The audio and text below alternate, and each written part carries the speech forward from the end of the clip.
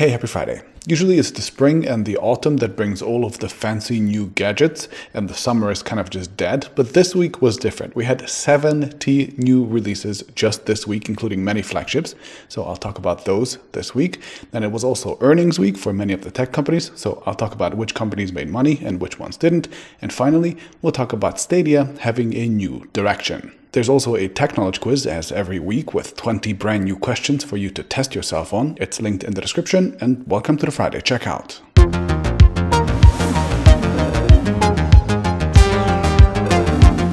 Okay, so there are tons of interesting new products that were released this week, including the Huawei P50 series, which I'll go into detail in a bit. Then ZTE released their flagship Axon 30 and 30 Pro models, which come with the second generation of under-display camera technology, which appears to be much less visible on the screen, and leaks are suggesting that it now takes okay photos, at least in good light. Realme teased the Realme Flash, which is the first Android phone with a magnetic wireless charger, similar to Apple's MagSafe, except this one of course should charge faster, and it has an actual ridiculous looking fan built in. Motorola revealed their flagship series, the Edge 20, 20 Pro and 20 Lite, which seem fairly aggressively priced for a change, though they still have terrible software support. And Nokia released the XR20, which is basically just a rugged X20. And those are just some of the phones. With earbuds, we have the Nothing Ear 1, of course, which are the most upvoted product this week in the Crowd app and also seem to be pretty well liked by reviewers so far. LG announced 3 new pairs of earbuds, and finally Nokia announced 12 new audio accessories. You heard that right, 12. That's the throw everything at the wall and see what sticks approach. The full list of all of the releases is of course in the Crowd app, and this week we have actually also added a new feature, so for any given product you can now see a list of all of its announcements and the original launch dates and the prices per country right away. Try it out and let me know if you find that useful. Okay, my first story of the week will be the Huawei P50 series getting announced, and there's a lot to talk about here. Okay, so to begin with, Huawei only had a Chinese launch event for the phone so far, and has only announced prices and availability in China with no hint at an international release yet. They did upload a badly chopped together English translated version afterwards onto YouTube, so it might come to international markets eventually, but this is a stark contrast to their previous flagship launches, which were typically first announced abroad and were global by default. And the phones themselves seem okay and kind of interesting, but while Huawei flagships in the past were like huge ambitious leaps forward and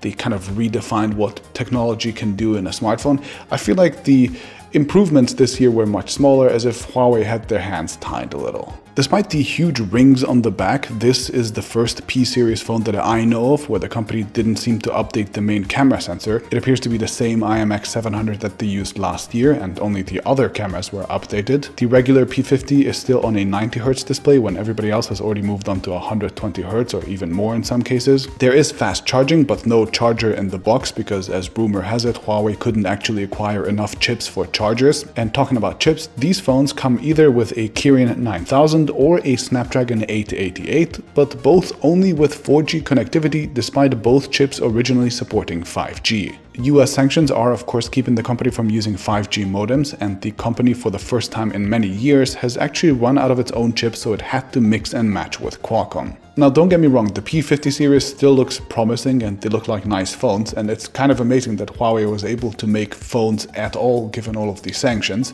but it's clear that the old approach of Huawei, where they threw everything and the kitchen sink into these phones, is getting increasingly difficult for the company to maintain. Now, 2 more related news are that A, IDC has just published market share figures for China, showing that Huawei officially fell out of the top 5 in the country for the first time ever, and it has now been overtaken even by Honor, the brand that Huawei itself spun off not long ago. Ouch. And B, Huawei said that about 40 million people have actually updated to HarmonyOS so far, which is impressive given that the system has launched just 2 months ago, but also seems behind Huawei's own schedule of reaching 200 million by the end of the year. And for context, they also have around 1 billion phones in circulation, so they have only reached maybe 4 to 5% of their install base so far. Again, I don't want to diminish Huawei's achievements because they are in an incredibly difficult spot, and at least now that they have access to 4G Snapdragon chips, at least they won't disappear overnight or anything, but the situation is getting increasingly difficult.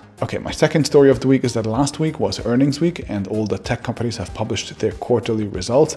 And yeah, it's continuing to rain obscene amounts of money in the tech industry. Apple, Google, Microsoft, Facebook, Samsung, and the others, they basically all had record quarters again. The iPhone 12 series is by far Apple's most successful one ever, to the point where Apple is now responsible for an insane 41% of every $100 being spent on phones globally. Google and Facebook had huge jumps in ad revenue, with Google, for example, reporting that YouTube almost doubled year over year in terms of revenue, and Facebook's Oculus business jumping to control an insane 75% of VR market share on the back of their incredibly popular Oculus Quest. Microsoft had a huge quarter, especially in their cloud business and gaming, saying that the Xbox Series X and S, for example, are their best-selling consoles ever so far. And while Samsung's phone business felt the heat from the competition, their components business is through the roof as well. And to me, the two most interesting little nuggets that I've read in all of the earnings reports are actually coming from Samsung. First, foldables will be their main flagship focus for the second half of the year, meaning that even if the company has a Note series, it will put most of its advertising and channel resources behind the Flip and Fold devices going forward, and will officially treat them as a mainstream product category now. And two, the Galaxy ecosystem, which includes PCs, tablets, and wearables, is growing and will become a major focus going forward too. My prediction for this year was that by the end of the year we'd actually get good foldable flagships for under $1,000. And now with Samsung going all mainstream on this category,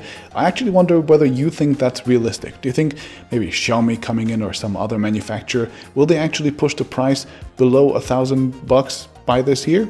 Let me know down in the comments. Okay, and my last story of the week will be a quick one, and it is a job posting revealing that Google's Stadia business is hiring to build white label solutions. This means that Google would essentially allow other companies, like maybe game developers such as Ubisoft or Blizzard, to create their own game streaming platform that they could actually sell to consumers directly, but it would use Google service and Stadia tech in the background. This is not a huge surprise, since Google's original idea for Stadia, where all the players would actually go to Stadia and buy their games through them, that has not seen a whole lot of adoption, and while they haven't said that they're killing that off, it makes sense that they would at least explore other options. Now, I don't have a sponsor this week, so instead I'd actually like to ask you for some help. Crowd is already the largest and most accurate database of newly released gadgets anywhere on the internet, and it is cool that you can see all the releases in a single view now, but we'd like to make it even better than that. While we can and do cover the releases in the biggest markets like the US, China, Europe, or India, we'd also love to know more about releases in other countries. So if you are from, I don't know, Brazil or the Philippines or somewhere in Europe that we don't cover super thoroughly yet, and you are up to date with the new launches in your country, please consider adding them to the Crowd app as they happen. That way we could build an awesome, truly global database available to all, and you could help your countryman. Adding launches only takes like 20 seconds or whatever, and you can attach one to an existing product if it has already launched in another market already. So in most cases, all you'll actually need is a release date and an optional price or a link to a publication or product page so interested people can visit. We are building Crowd to be a true gadget community. That's why we chose this name, and it works best when people like you and I, tech enthusiasts, contribute and work together to help each other out.